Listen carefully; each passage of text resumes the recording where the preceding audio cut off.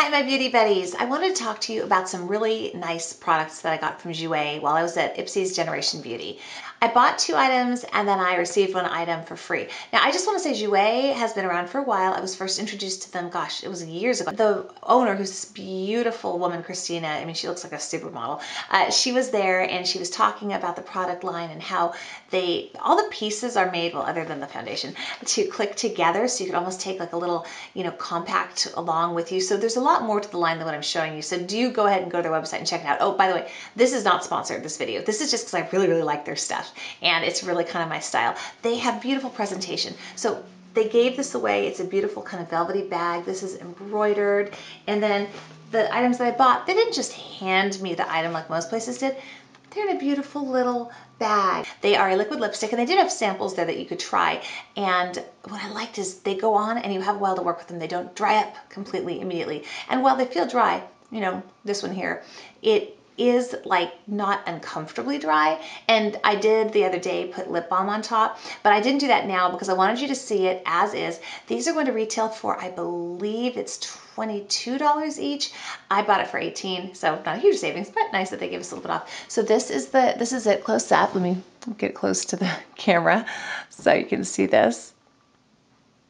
And it's made with vitamin E, so it isn't so horribly drying while you're wearing it. This color that I have on is the Petal de Rose, and this is what it looks like.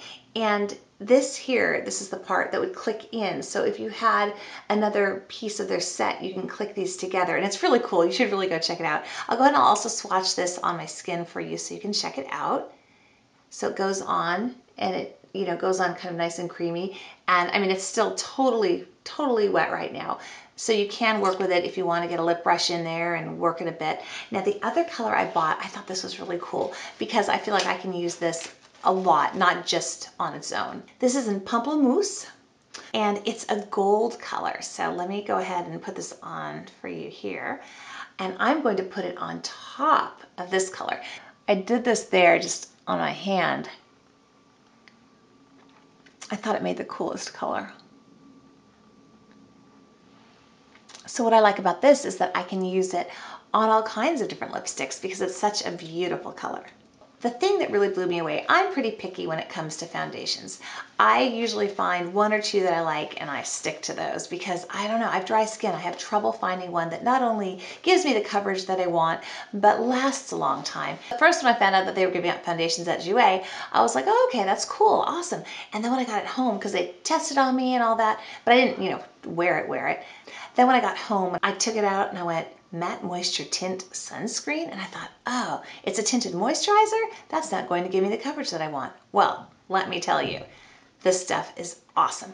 I can use 1 coat of it, which I have on right now, and it's nice medium coverage. And the other day I went ahead and I did another layer of it and I got to full coverage. So while it reads like it's kind of more like a tinted moisturizer, it really works as a foundation, and I'm so excited about this. They said they're known for this, and I don't know, I just somehow never knew about it, and I'm really glad that I do. So it's SPF 15, and it's oil-free, hypoallergenic, and fragrance-free.